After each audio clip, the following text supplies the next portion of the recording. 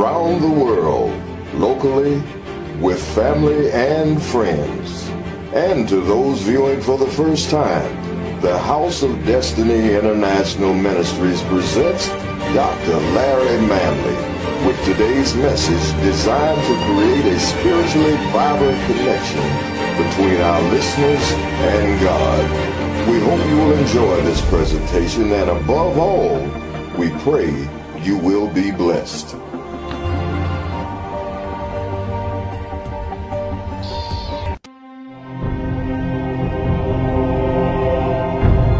Powerful word. It's a special word for God's people today throughout the world. And I want you to understand that in order to understand this word today, you got to get rid of your theology, because your theology is probably incorrect. Amen? Amen. Your theology has probably been passed on by others. And when the blind lead the blind, they both fall in a ditch. And religion will blind you. Yes, it will. But spirituality in God will open you up, free you to receive the word of the living God. Our message today is entitled The Light That Fell. The light that fell. F-E-L-L. Fell. I'll start in Genesis 1, verses 1. See, in order to straighten something out, you got to go back to the foundation, to the beginning of it, right? Because if the beginning of it is crooked, then the rest of it is going to be crooked too. Amen? Amen. Come on now. Amen. So we got to start back at in the what? Beginning.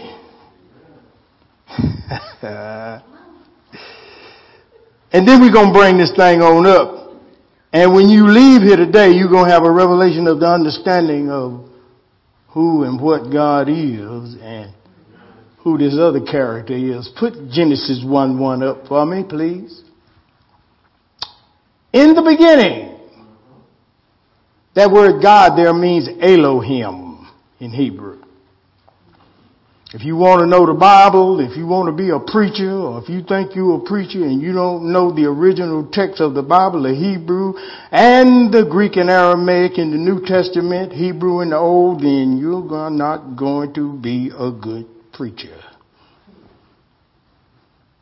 Just that simple. You need to know what you're doing and what you're talking about when you up here standing before God's people. Amen. In the beginning, beginning means Bereshit, Hebrew. Beginning. Elohim, God.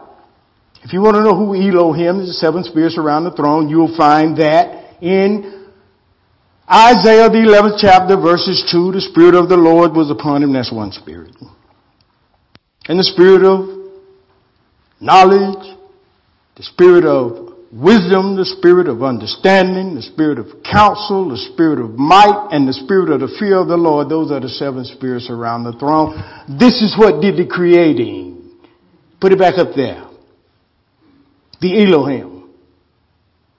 And Elohim created the heaven and the earth. Watch this. Created. Created means that they brought in a new circumstance and a new condition for heaven and for earth. Amen? Yeah, fine. We got to get this straight from the beginning, people.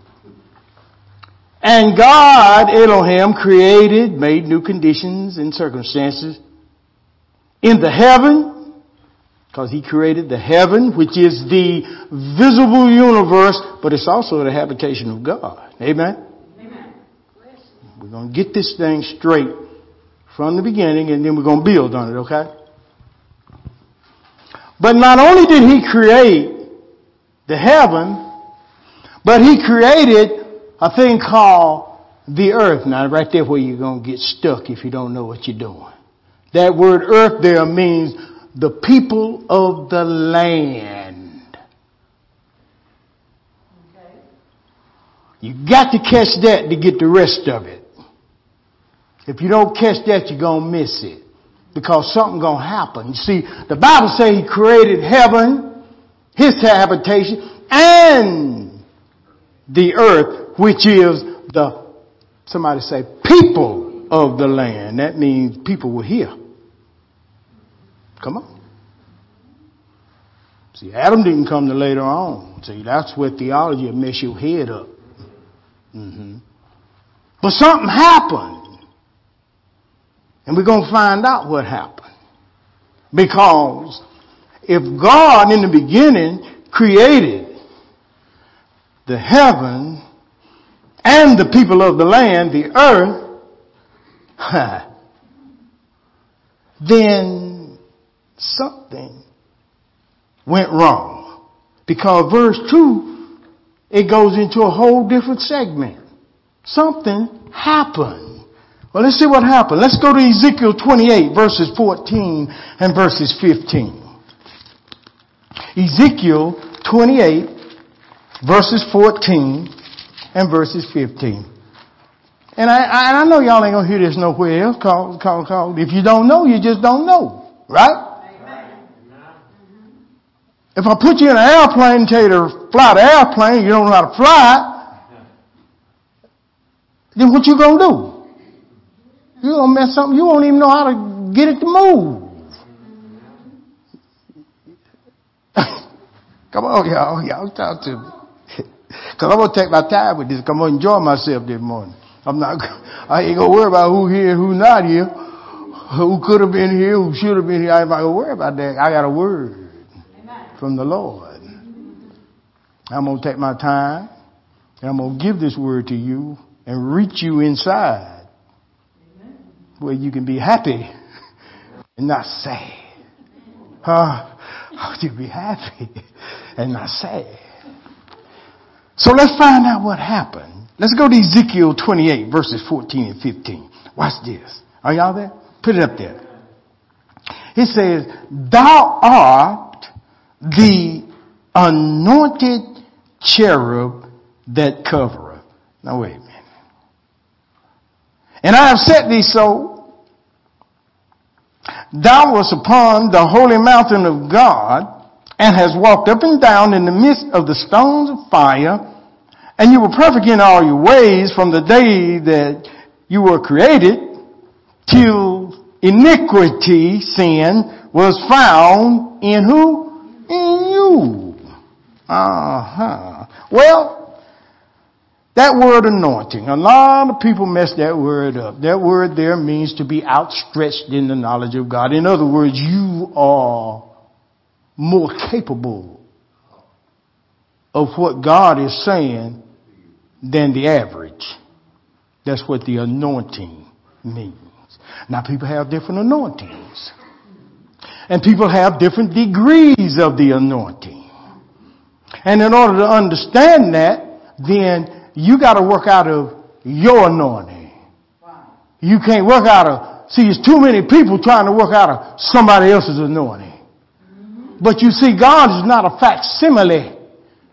The church is not supposed, see, this church ain't supposed to be like that Baptist church down the street. Because if it is, then we got a problem here at House of Destiny. A big problem. He says, you are the anointed, you're the outstretched cherub. And not only that, but you also covers. Ain't that what it said? Amen. That word cherub there means flanking the throne of God. Y'all know what flank means? That means to be right in line to the throne. Right behind God. So we talk about Lucifer here now, who was the light bearer, right? Amen. But it also means chariot of God. Now, when you dealing in this, and you understand that the chariot of God is a vessel that transports the Spirit of God. Amen. So that word cherub there means chariot of God. Lucifer not only was he in line, he was flanking the throne of God, third in line next to Christ, but he was also a chariot of God. He transported God's Spirit. And where did he transport it to? His position was to cover the earth and brings God enlightenment to the people who was already created on the earth. Bear with me. I'm going to show you a trick you'll never forget through the Holy Ghost. So you need to listen and understand what's really going on. And then you'll understand why so much darkness in the world. Why so much insanity in the world? Why so much sickness in the world? You see? So here's God being transported, His spirit of enlightenment. And Lucifer's job was to cover the earth because that's where God had positioned him. I'm going to prove it to you in the Word.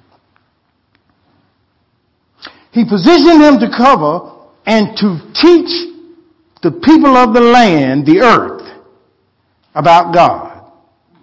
It was a spiritual, evolutionary thing, okay? To bring man from one degree to another degree and make him in the image and the likeness of God. But God wanted to do this in a interval type way with the people that He created. Oh boy, this thing gonna get deep and it's gonna get good.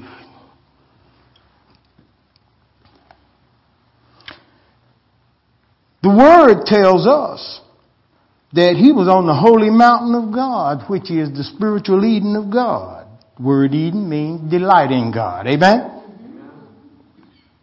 And He said He walked up and down in the midst of the stones of fire. That means that He knew the thoughts of God, because our God is a consuming fire. And He knew the thoughts of God. Oh man, let's just go ahead and get this thing.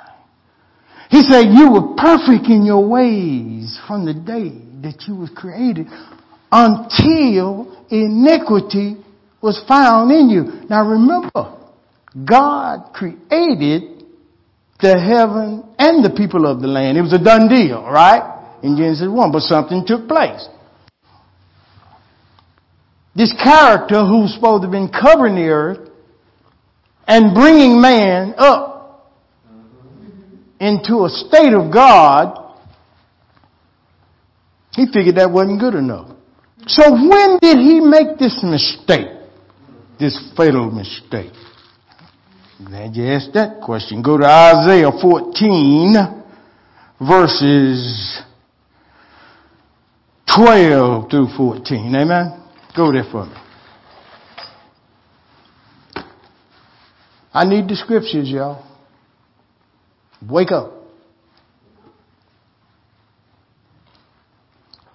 How art thou fallen? Where? From heaven. Mm-hmm. Oh, who? Light bearer, Lucifer. Son of the morning. He's the son of the breakthroughs. How art thou cut down to the ground, which didst weaken the nations? Next verse. For thou hast said where? In his mind. In his mind.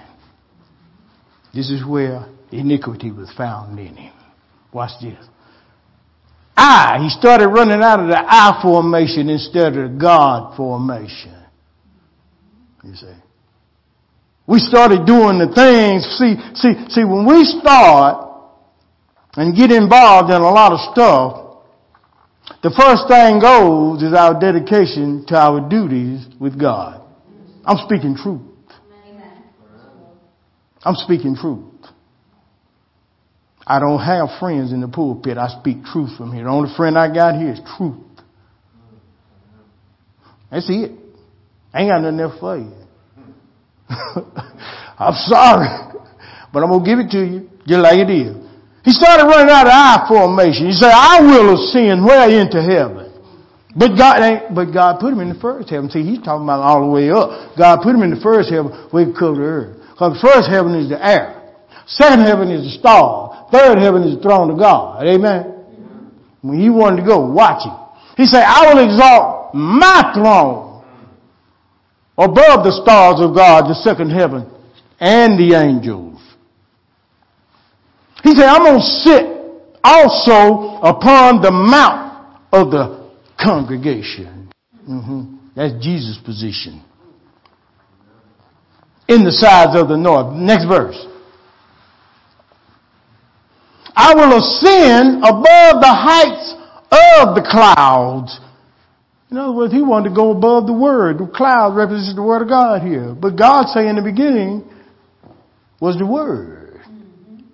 He wanted to ascend above God's word because God's word had placed him in a specific area. But that wasn't good enough. Y'all follow me, Christians? He said, then I will, he didn't say he'd be the Most High, but he said, I will be like the Most High. He wasn't that stupid. He knew he couldn't be the Most High God, but he said, I can be like him. And then all hell broke loose because God said, okay, I'm going to take you down. I'm going to take you down. I wish my apostle was here this morning because I teaches him as I teach you. You got to watch who you put in position. Yeah, I say you better watch who you put in position. Pass that on to him.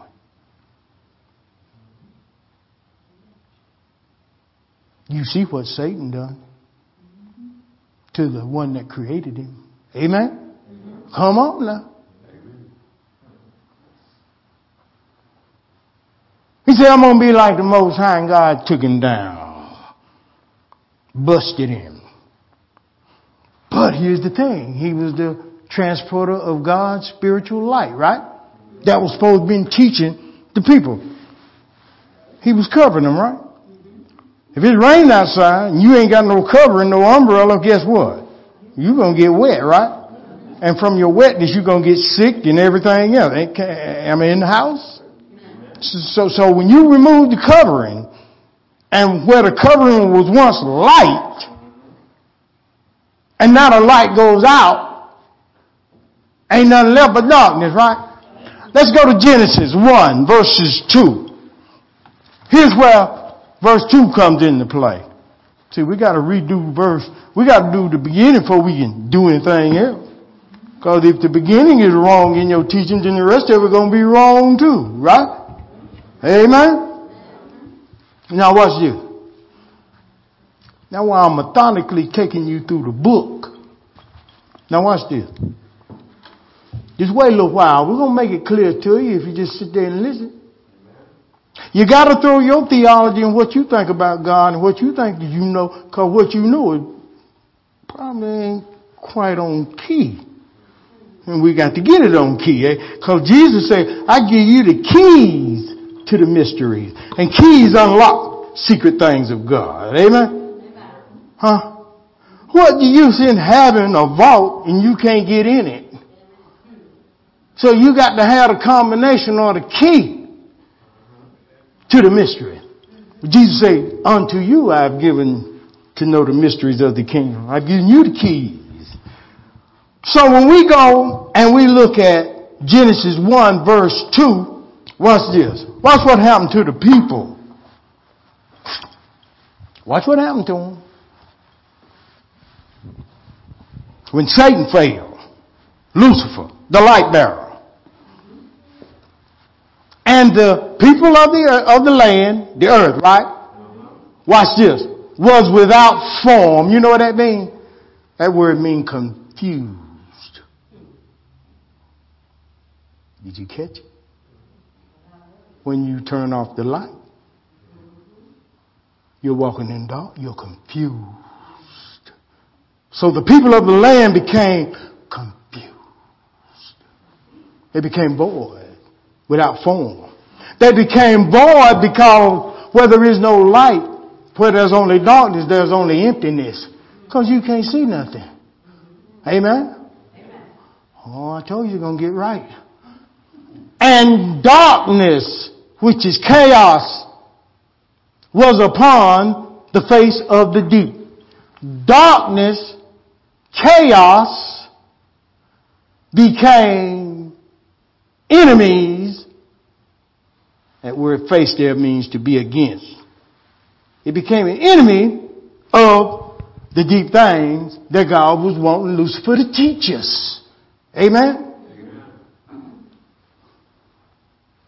And the Spirit of God, the Elohim, the Spirit of the Elohim, it began to move upon the face of the waters, because the face of the waters was against the blessings. Amen? Amen. The water means blessings. It's in the book. So here we have a dichotomy, a situation where God is brooding upon the face of the waters. So darkness was against the deep things of God in us, and us being able to reach those deeper things. And then God's Spirit was against the darkness that was upon the blessings to be found in the deep things of God. Amen?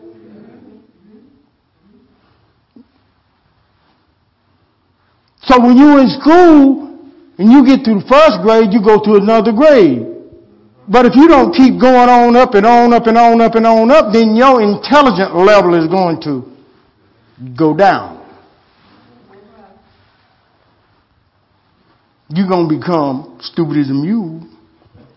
Because we once had a guy went to school with.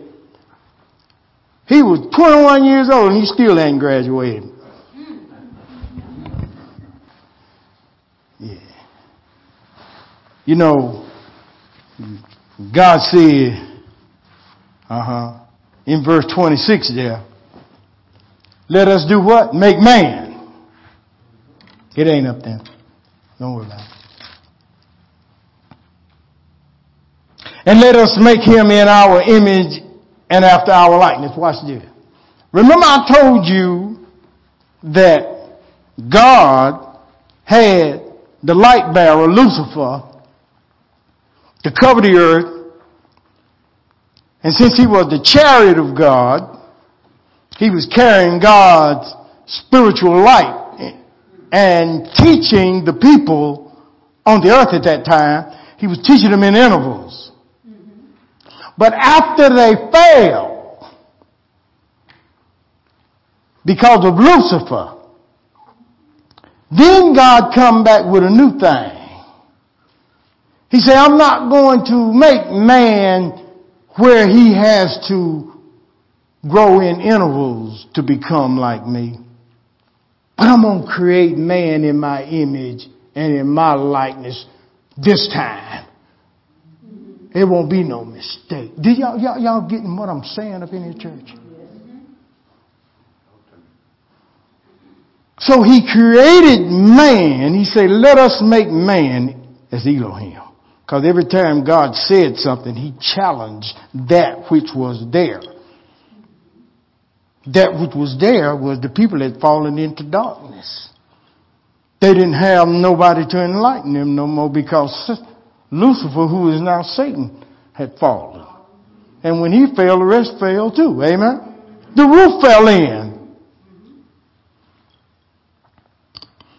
Now here's the Lord. He said, let us make man. We're going to make him. And we're going to make him in our likeness, which is spiritual, because God is a spirit. And those that worship him must worship him in spirit and truth. And he said, let us make him in our image. Our image means that he made us as celestial beings, heavenly beings. Oh, come on with it. Yes. And then he gave us dominion over everything, right? He said, this time I'm going to make him, he's coming out like I want him. We ain't going to have to grow him into this. I'm not going to use nobody. I'm going to do it. In other words, it's going to be a done deal when this one is made. So he made him and he called him man, which means Adam, which means red. Because blood is red.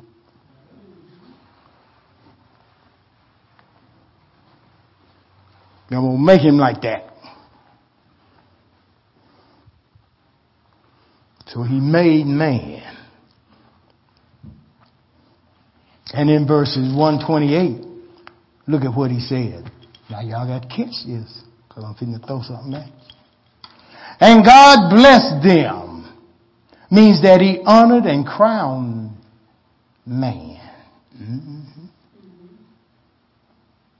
And he said to them, because, see, be fruitful. In other words, I need for you to bear some stuff for me, some more like you. Amen? See, that's what the church is supposed to be doing. And then he said, I want you to multiply. Because God deals in multiplication. But here's the catcher. What does redo mean? You redo something. Replenish. Plenish means to do it the first time. Replenish means to redo it. Amen? See, when you take them okey doke Bibles that they got out here that they call Bibles, they don't call them holy Bibles no more. They call them Bibles. See, they done changed that word to try to trick you. They got that word changed to plenish. No, that's not what the Hebrew says.